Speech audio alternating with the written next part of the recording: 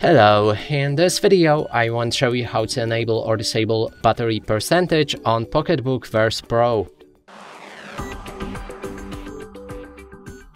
To do this, first we'll need to click on the apps, navigate to the settings, enter saving power, and right here we can find show battery percentage, and you can either select the option when it will show when it's less than 15%, turn it off always, then the percentage should be always available, and also we can turn it off entirely.